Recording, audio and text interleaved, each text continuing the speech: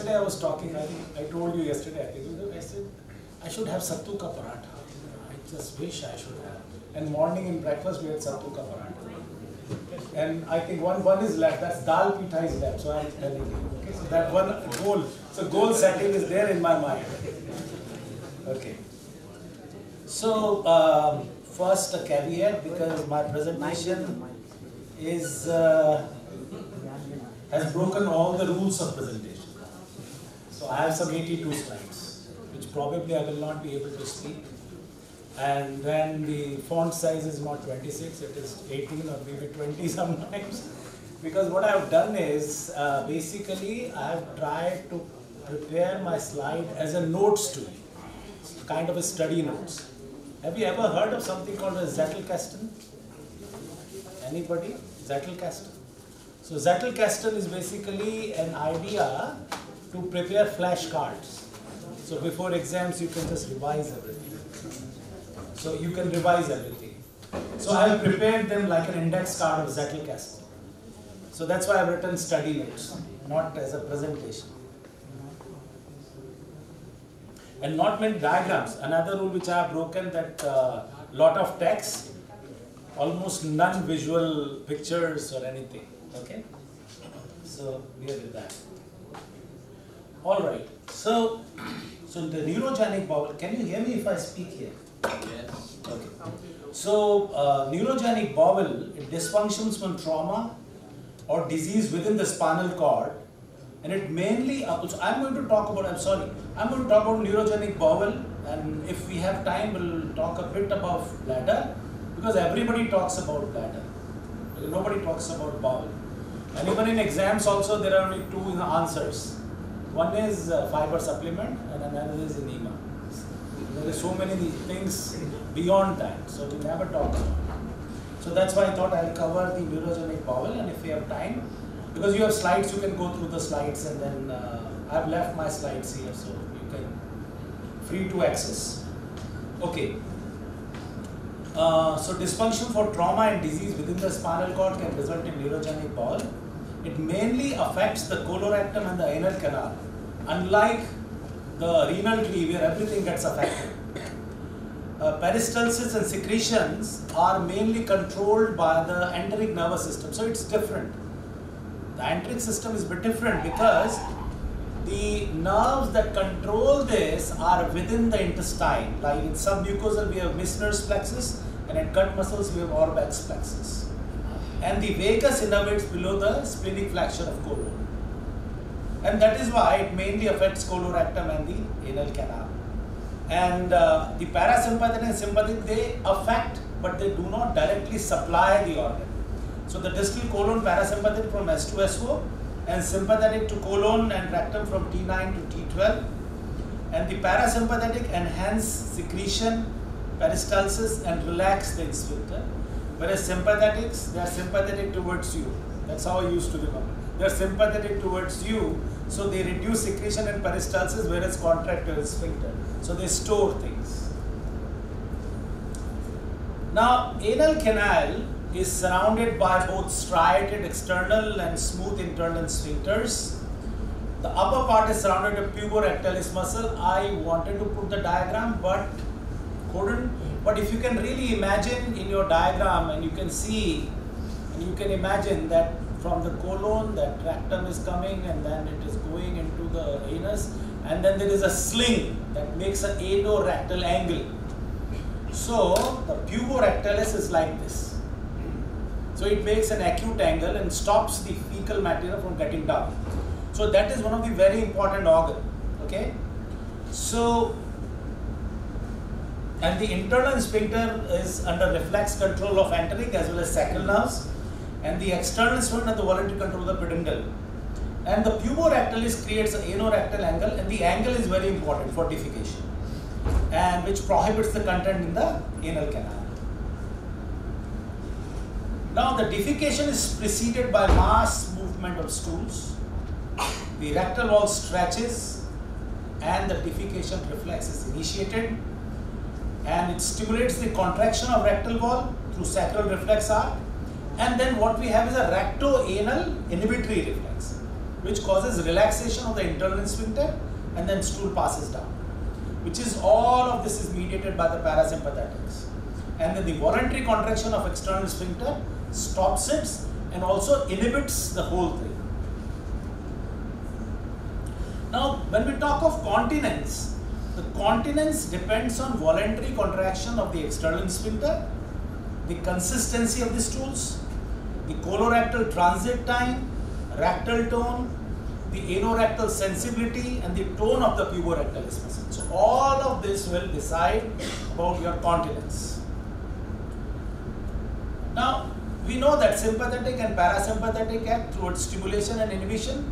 There is no direct innervation, and the parasympathetic innervate through the vagus and to small intestines and proximal colon, which is unaffected by the spinal cord injury. There is nothing like in bladder, and bladder and LM bladder, there is nothing like that when we talk of colon. So basically when we are talking of colon, we are talking of S2 above S2, S2 below S2. So lesion above S2 have increased tone and contractility of rectum, which causes reflex defecation, whereas lesions as S2 have reduced tone and contractility, and they cause impaction and incontinence.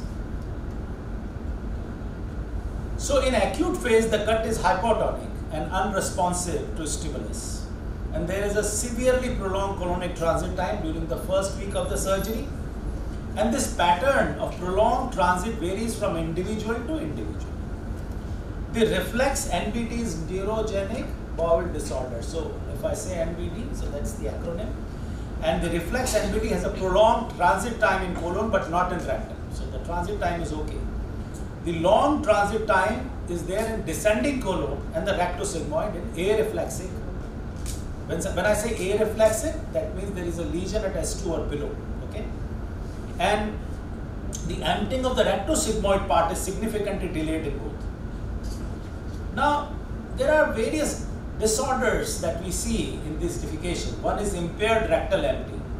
It can be because of the poor rectal muscle propulsion, or it can be increased resistance to evacuation, or it can be an obstructed defecation. It can be high anal resting pressure, or it can be incomplete relaxation, or it can be because of dyssynergia. There can be dyssynergia between the pelvic floor and the rectal propulsion, or it can be external sphincter and pelvic floor and the rectal propulsion, or it can be because of the decreased or absent anal sensations and voluntary contraction. So if we divide it, so reflexic we have increased tone, areflexic we can have poor emptying of rectum, hypotonic rectum, poor sphincter function, incontinence, impaction, and the common related problems are the constipation, fecal incontinence, need for digital evacuation, abdominal discomfort, and hemorrhoids.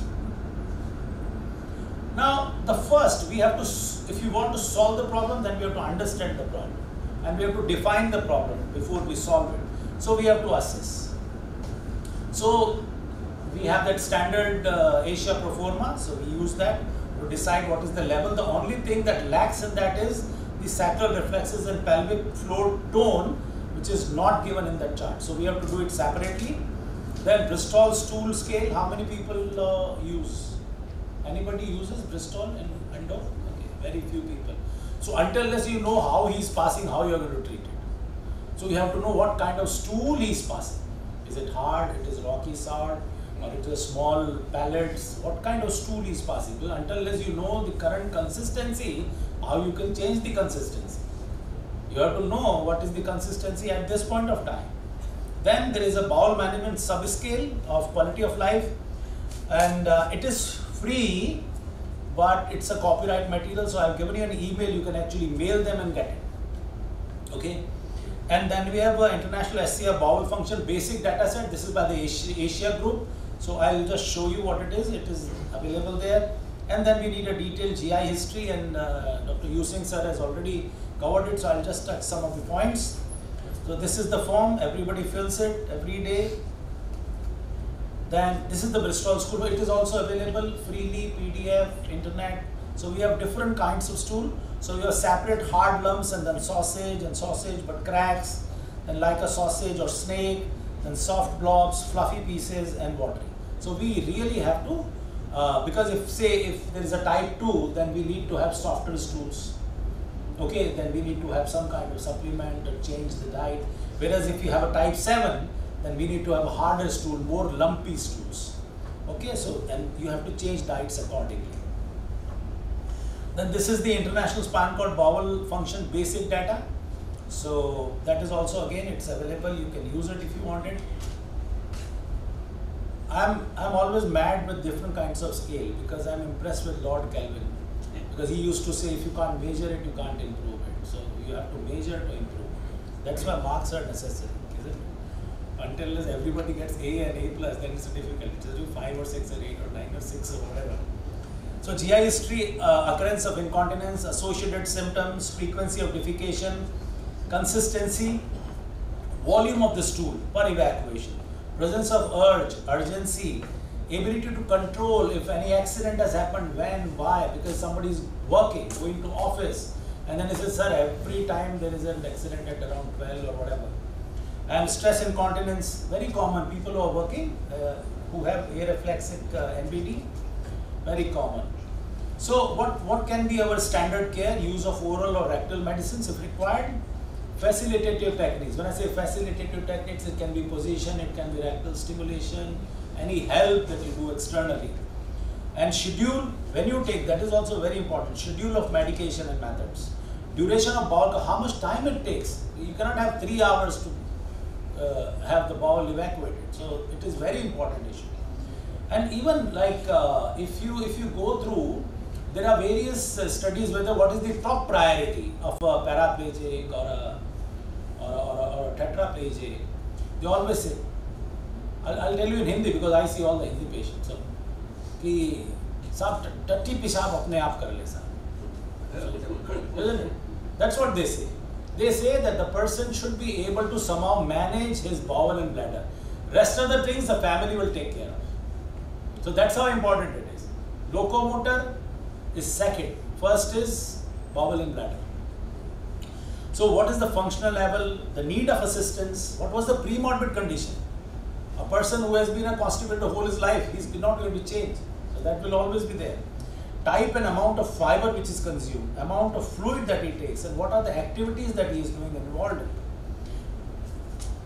So how many of you get an X-ray done if there is a problem with continence? It's a really easy scale. You always get it done. It's a simple abdominal X-ray and it's a Starwell score. So I've deliberately written it so that you can do. It's a very easy thing. It quantifies the amount of feces you have. Okay? Because then you have to decide what you want to give. You want to give a fiber, you want to give a peg leg, you want to give a laxative, or you want a bowel wash. What do you want to do? And then you can have a spurious diarrhea. How you will know he is having a spurious diarrhea? Only when you have a high score on an abdominal X-ray and you have a diarrhea, then you say there is a spurious diarrhea. So you have to have an X-ray. So ascending colon, transverse colon, descending colon, rectosigmoid. So all these 4 areas, you score them as no feces, small amount, moderate and severe. And that the total score is maximum 16. So based on that, the worse the score, more constipated the person is. Okay, then CT abdomen. Sometimes you need to have a CT abdomen. See, if you have a patient who has not passed the bowel from last couple of days and the bowel sounds are not really good, maybe that abdominal girth is little bit high, don't stop. Because the next thing you are going to have is a subacute intestinal obstruction or maybe perforation. Get a CT done. Get a CT done. Okay. But as Dr. Sanjay was telling, these are the undesirable complications that will happen. But complication will only happen when you will work. Na? If you don't work, there will be no complications. If you want no complication, don't do it. Okay. That's the simple way to do it. So then we can have when we have complicated cases, we need to have a knowledge about the evaluation because your gastro friends are too busy. They are too busy in all kinds of endoscopies and all those things. They are not interested in all these things. So sometimes you just have to talk to them that this is what I need, can you do it? Because radiopaque markers, you have to do it. So you basically ingest radiopaque markers and then you take serial X-rays. Okay, and that will give you the the transit time. So if you want the whole gut transit time, you do multiple X-rays right from starting from 3 days. You do it every day, every 6 hours, and then you find it. Or you can do only for right transverse rectosigmoid, 3 X-rays starting from 12 hours. Or you can have a scintigraphy every 30 minutes for 2 hours if you want to know gastric emptying, or 24, 48, 72 if you want to check the colonic transit time. Then we have smart capsule by Medtronics. This is old, this is not new.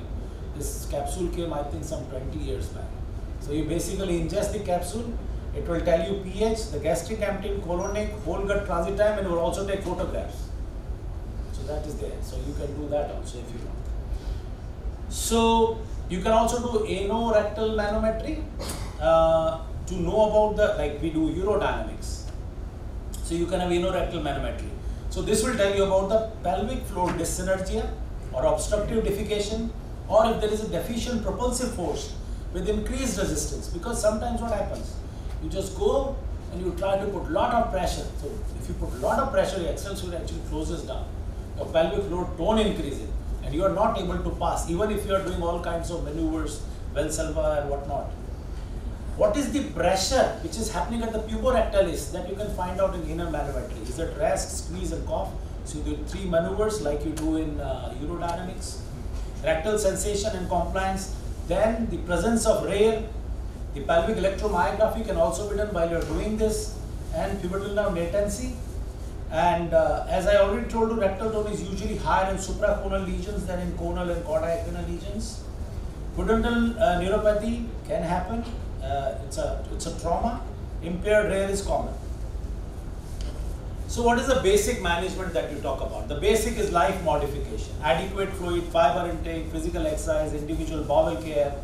Now daily it can be minimum 3 times per week. It's acceptable, alternate day. Lifestyle and medication regime to achieve a Bristol score of 3 to 4. Rectal stimulates can be used, digital rectal stimulation, and then we have a lot of medication options. So we'll talk about it. Then we have common complications. We have constipation, incontinence, abdominal pain, anorectal pain. The 2 of the common things that over a period you will learn is subacute intestinal obstruction and ischemic colitis, even though ischemic colitis has now reduced because we used to put everybody on that reduction pillow many years back. So now we don't do because of the mesenteric artery compromise. And then we can have autonomic dysreflexia, and somebody into teaching, so I will not go into that. The important point what I want to tell is use lidocaine gel instead of any other moisturizing or lubricating agent, because the lidocaine actually helps you to numb everything and reduces or it stops the trigger for autonomic dysfunction. Okay. So manual maneuvers, abdominal massage really don't help. So they usually do it lower right abdomen with the heel of the hand in clockwise manner. Doesn't work actually. You can have Valsalva, as I told you, excessive force can actually lead to contraction of pelvic floor. So it doesn't work most of the times. We can have adaptive equipment, very important. It is so hard to get.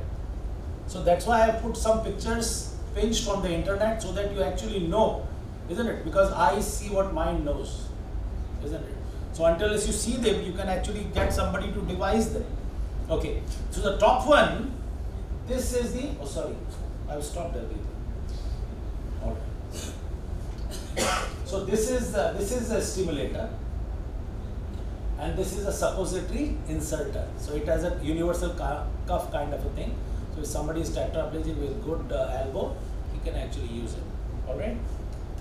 How many times a person will use? We have to be practical about it. So we can have a high, oh, what is this? Okay, sorry.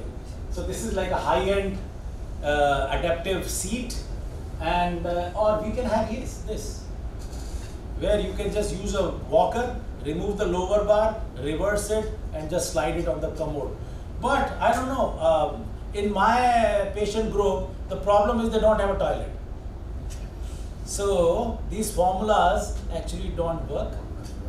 So we have to have a kind of a very simple masonry job, you have to explain them. Even if you go to the guidelines, there are actually guidelines, okay, for Accessible India guidelines are there about the toilet modifications. Have you ever seen that from Government of India? You have not seen that. You must go through that, because, but again, all those modifications actually cannot be done by 80% of my patient, because it requires money, masonry work, however simple it might be. So we have to have some innovative ideas. So I'll leave those ideas to you. All right, this is very important. Okay, so when we say, "Arey, fiber khao," there are so many kinds of fiber. What kind of fiber you want to eat? How much fiber you want to eat? Okay, so I won't go into all the points, but it's 38 grams for a man below 50, 30 grams for a man above 50, and 21 for women. So this is the amount of fiber that we should have. Okay. The other thing is, what kind of fiber? Soluble or insoluble fibers? Okay. So if you have coarse and insoluble fibers like wheat bran, do you know what wheat bran is?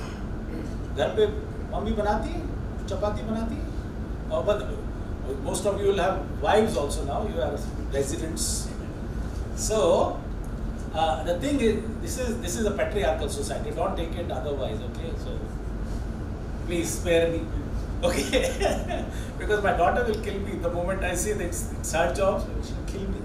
So I'm taking that words back. So whoever cooks, that's what I'm saying. Okay, so whoever cooks. So you always use a sieve, isn't it? Before making chapatis, you use a sieve to clean the bran.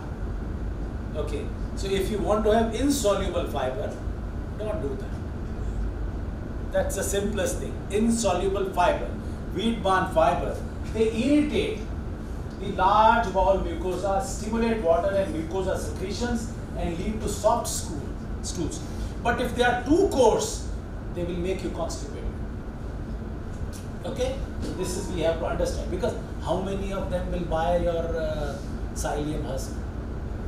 Because that gut clear or softobag, whatever you want them to buy, that also costs 100-120 rupees, 15 grams twice a day. So that 300 gram dabba will finish in 10 days.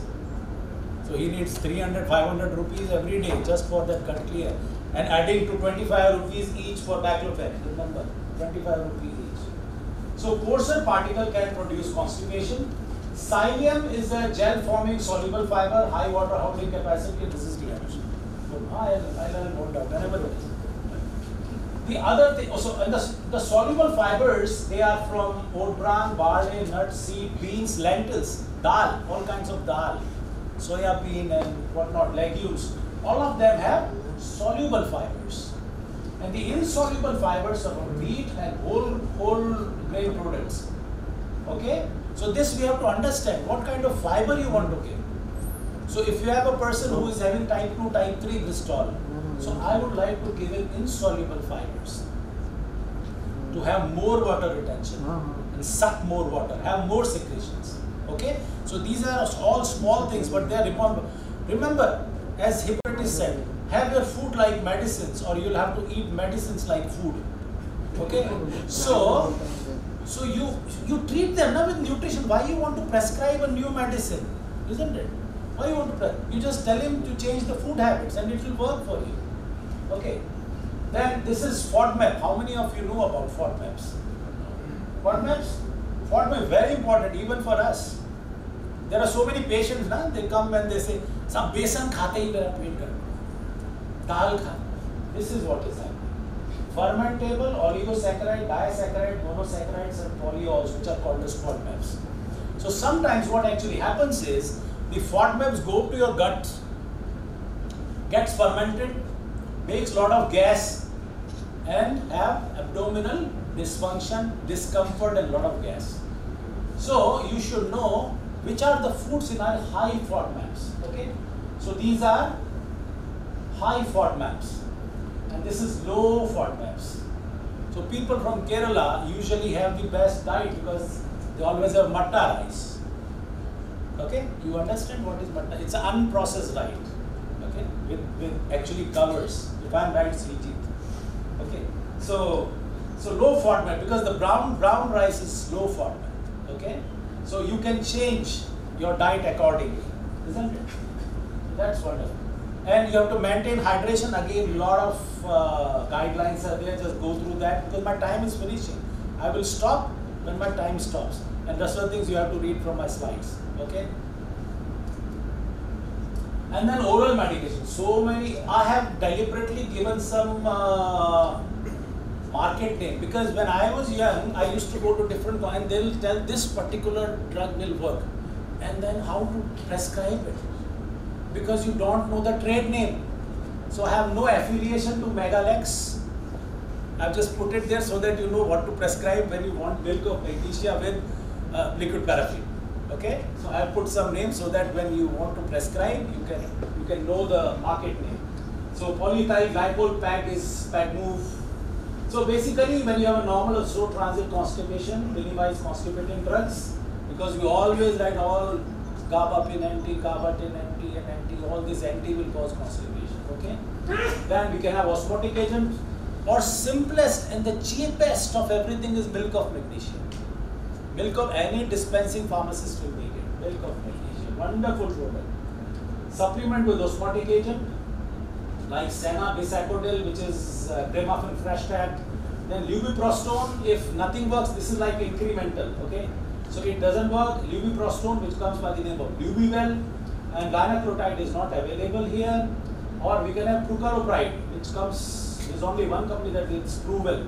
This is the final word for constipation. Okay, so if you Pruvel, everything kills. If Pruvel doesn't work, this is dangerous. You don't do it until and unless you are in hospital.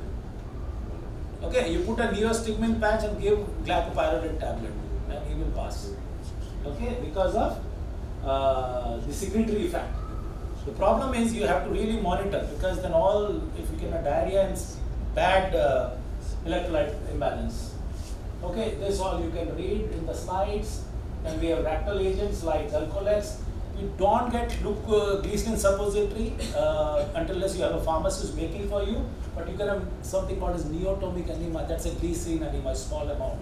Okay, which lubricates and stimulates. Or we can have pack based. It is not available here with us. We do not have DocuSet Mini. Soap set we never use. We can have irrigation, which will come to later. And this is Peristine Plus, which is available in market. So transillar irrigation. 20 to 30 minutes after meals, clean water, pumped at 200 to 300 ml per minute, 500 ml to start, doesn't work, stop for 15 minutes, then you can again do. But we do not have this. I think there was this company Colostum or something like that, which came to India for a few years. They had this anal plugs and all these things, but they were so costly, I think nobody bought it. And they went back. Okay? So I'll stop here. And you can go through the slides which are available to you. Thank you. 100 times. Kak cheshta means that you should have curiosity like a crow. Bako dhyanam. So when you are studying, you should be like a swan, like a crane, totally focused, trying to catch the fish. See, the moment you say, "Yaar, aisa kar ek baar," you go to Imphal, and why don't you have some experience with Joy? Jaipur से बाहर नहीं जाओ। अरे जयपुर में लड्डू है? ग्रह त्यागी, leave your home, go outside to learn. विद्यार्थी नाम पंचलक्ष्मण।